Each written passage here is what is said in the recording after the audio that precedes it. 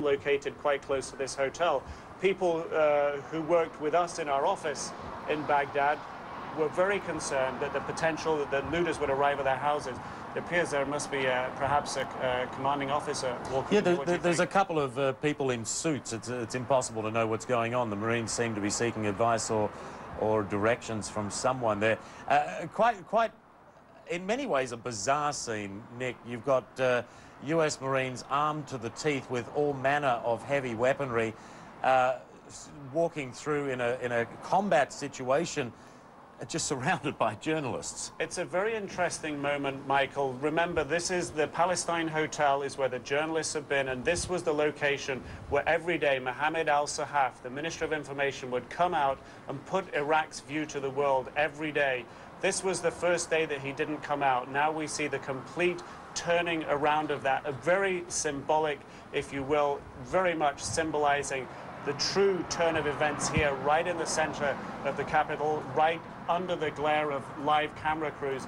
Very much a symbolic moment and a very symbolic location for these troops to arrive in. Indeed. Let's just take in some of the atmosphere for a moment.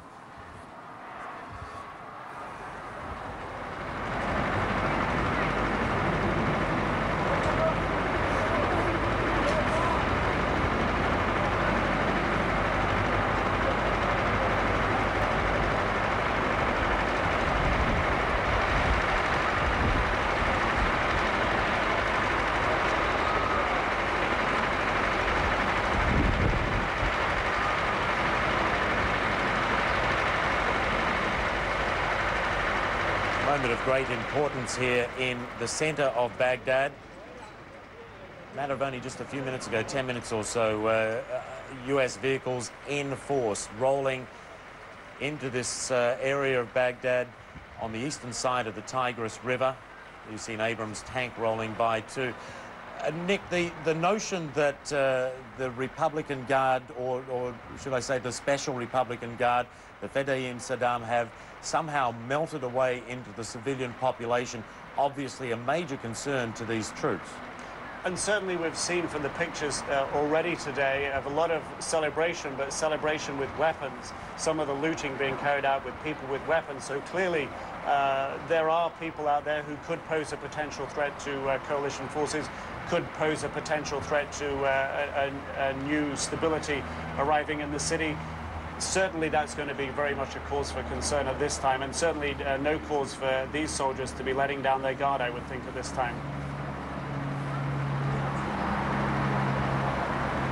One wonders the future of that statue. Yeah, it's barely a year old now.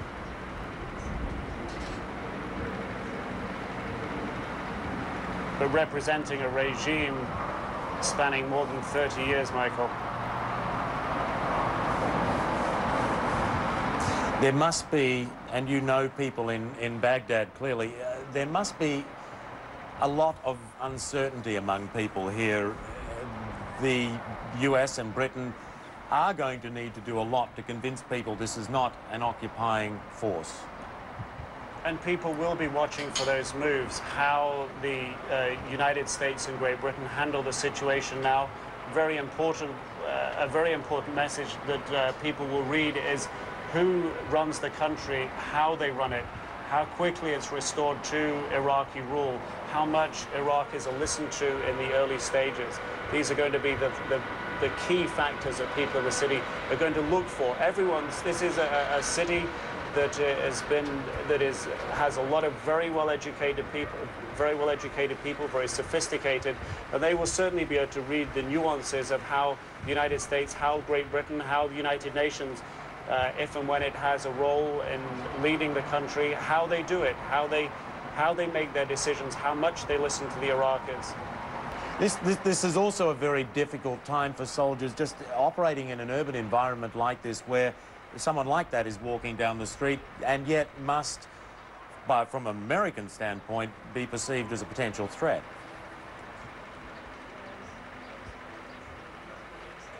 Certainly the people in the city over the last few days since the troops arrived in the city have been very well aware of the potential threat posed by moving close to coalition forces.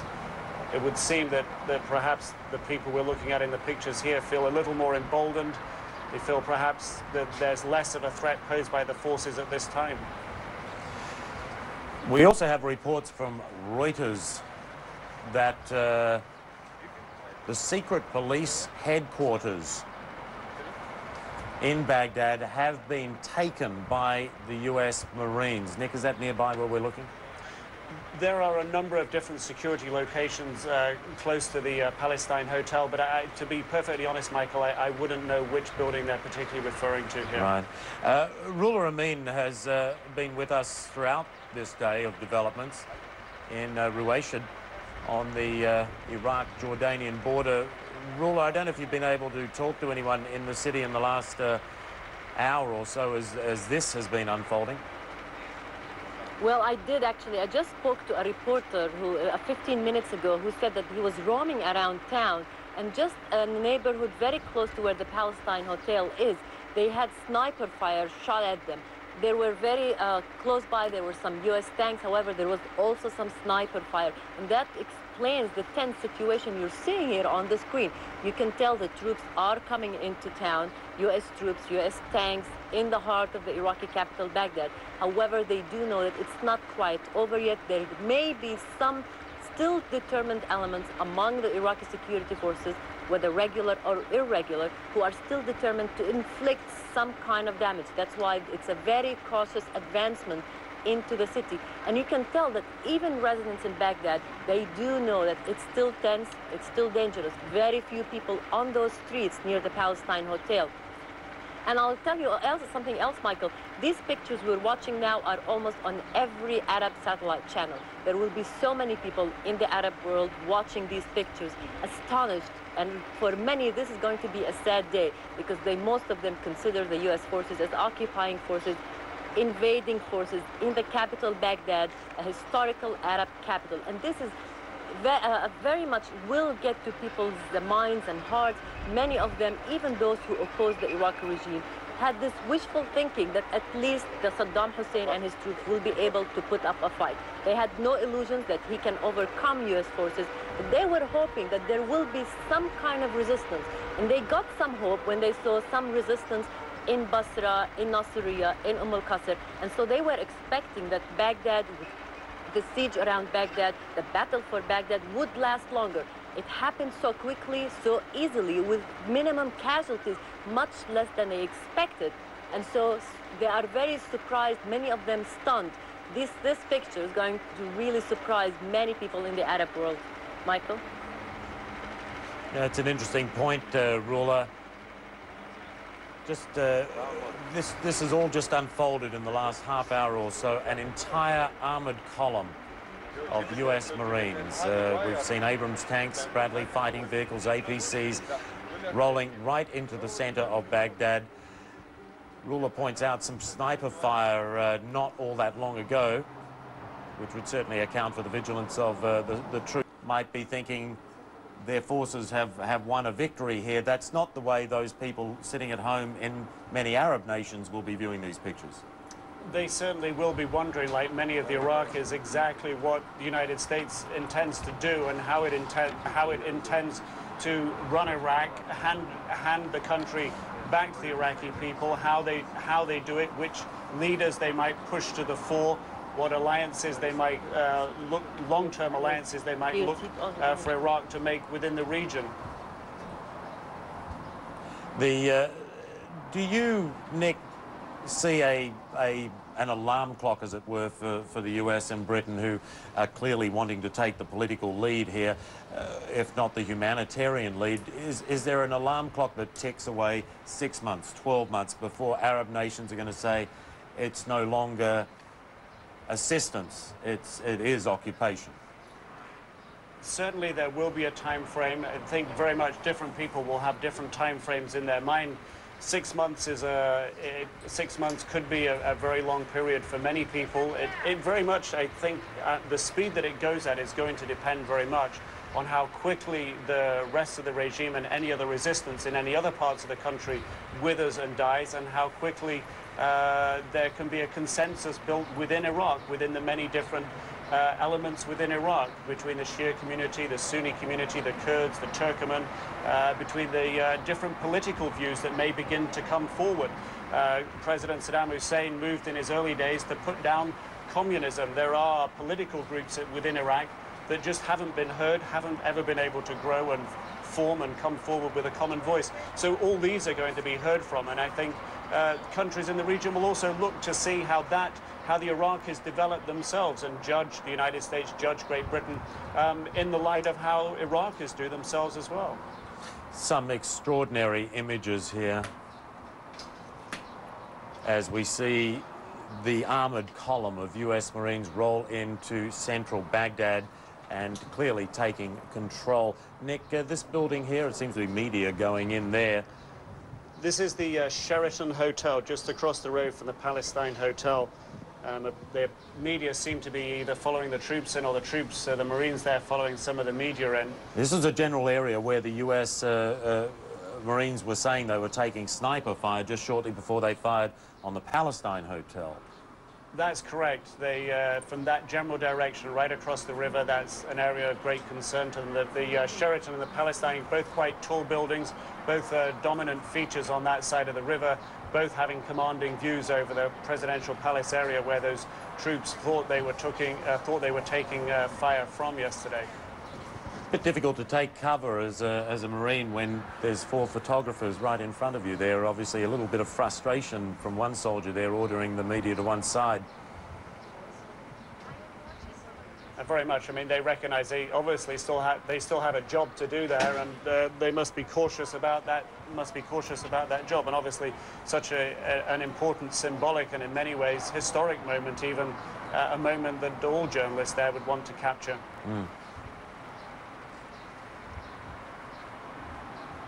I know you're not one of the generals, Nick, but what would you see happening from here? A hold in place, further forays? Obviously, they're not going to go backwards from here. No, and if one expects the generals to continue in the same vein as they have been doing so far, that is to maintain the momentum, to continue the pressure, although that pressure does seem to sort of burst the floodgates, if you will, at this point, but there may be pockets of resistance throughout the city. It's very likely they have a number of strategic locations that they believe would be important for securing the city, for making it safe for the people who live there. We now appear to be looking at live pictures. I believe these are live pictures from inside the lobby of the Palestine Hotel. Yes, they are, from inside the Palestine Hotel. ونرى العديد من الصحفيين يتحدثون إليهم يدلون بمعلومات إلى أي وحدات ينتمون وكيف تقدموا في داخل. We're hearing commentary there from one of the Arab language networks broadcasting these pictures live. US Marines inside the Palestine. The American Marines rolled into the deserted streets of an Iraqi capital that will never be the same again. Armed to the teeth and with little opposition, they began to take control. Word began to spread slowly. As the Marines moved deeper into the city, Iraqis began to shed the fear of decades. They used to chant for Saddam, now they're pledging their loyalty to George W. Bush. Very, very happy. Why are you very happy? Don't Saddam Hussein. Don't Saddam Hussein. Bush, Blair.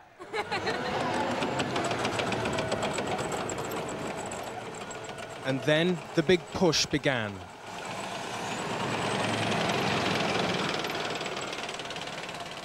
They thundered into Baghdad.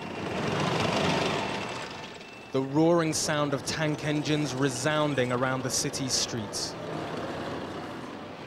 They drove past the government buildings that had been smashed by 3 weeks of airstrikes. As they did so, more and more Iraqis began to greet them. It was looking like a conquering army entering an open city. American armor is moving at will across whole swathes of Baghdad. This is just one of the main avenues they're plowing down. People have come out welcoming them, holding up V signs. This is an image taking place across the whole of the Iraqi capital today.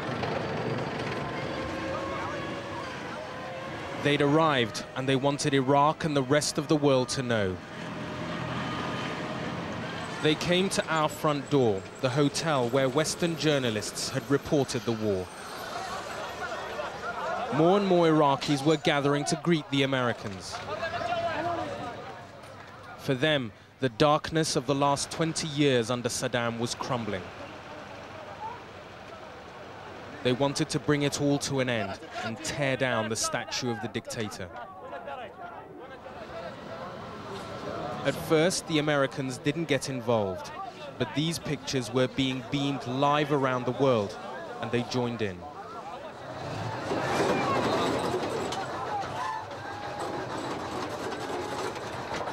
An American armored personnel carrier drove up to the statue to help bring it down.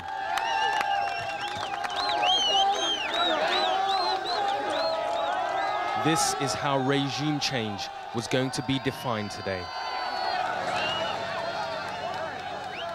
It was a breathtaking image. There it is! 25 years of hatred and rage as they jump up on the statue, trouncing it with anything that...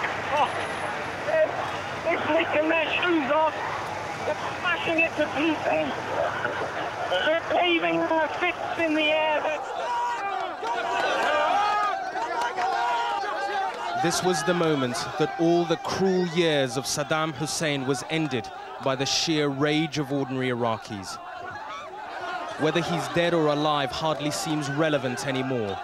His rule and control has gone. The road into Baghdad from the west has been a story of skirmishes and ambushes. The military base had been in the middle of residential housing, and there was shooting from the side streets. Also here, spotted a surface-to-air missile. And what we're seeing houses that right, that's where the missile was. Local people were desperate to avoid the fighting. Then, about 7 miles from the center, we drove up onto the main highway. This had been another line of defense. And here, an anti-aircraft gun was destroyed. Soon after, we saw some of those who clearly were not welcoming American forces. Moments later, there was an ambush from the rooftops. The attackers were few in numbers.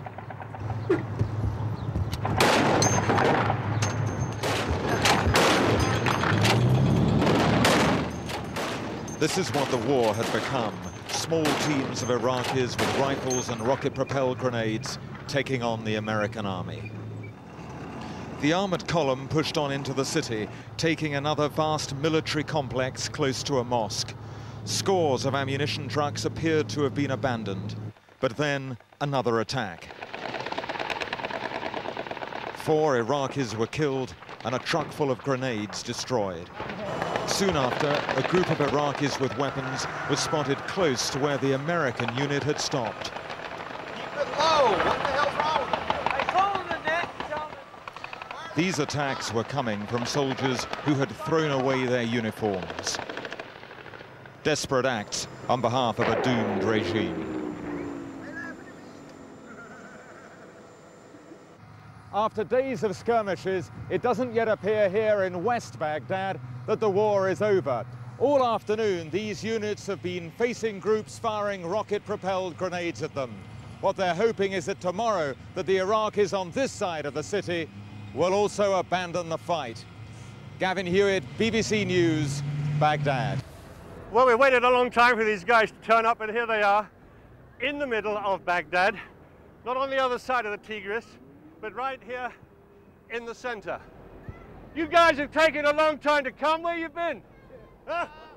You've been waiting a month for you to turn up. It's taken a little while, but we're here now. This for the Americans?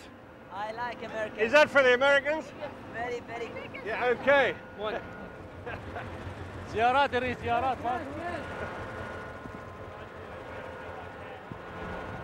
There's a present for you from the man in the car. Can we open the mosque to... Can you open the mosque? Mosque. I don't think the Americans will stop you praying, please. Yes. They wanted to know whether they could open their mosque and pray. I said, you weren't going to stop that. That's correct. Yeah. How many miles? 300? So, I believe so.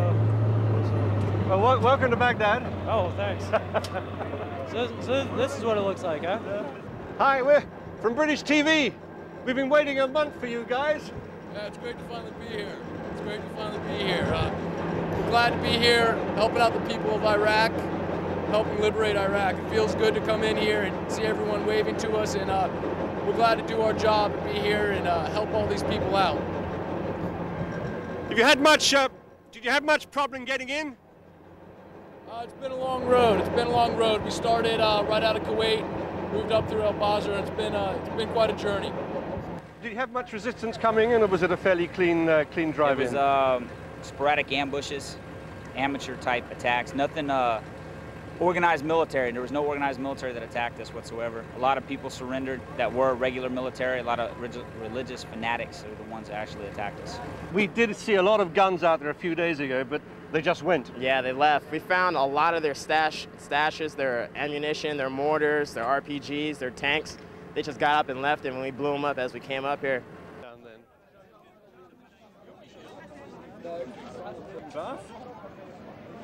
Are you happy to see this? I am very happy. I am very happy to see this. You've waited a long time. Yes. I waited a lot time. So much a lot time. Many years, eh? Many years, yes. We say, let's go to hell. That's Iraqi freedom now is gone. Now it's coming. Saddam's, he's gone. That's now we are feel is very happy. But what we need, we don't need just American coming. We need to repair Iraq. What will you say when that statue comes down? I don't know to explain my feelings. I can't explain my feelings. I can't explain. It's very happy. Thank you very much. Good luck. And you look happy too. Yes, very happy. Very happy. What, were you waving when the Americans came in? Yes, of course. I do. Say that again. What? That's the experience of our happy. Well, the Iraqis, having failed with their rope noose, the Americans have now shown them how really to topple Saddam Hussein.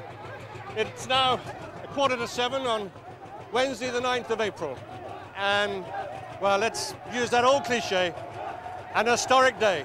5, 4, 3, 2, 1.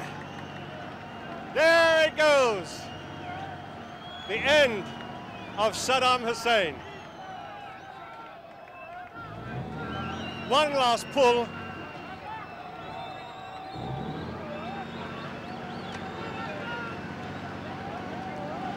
Goodbye, Saddam. This really is the most astonishing. There it goes. There we go.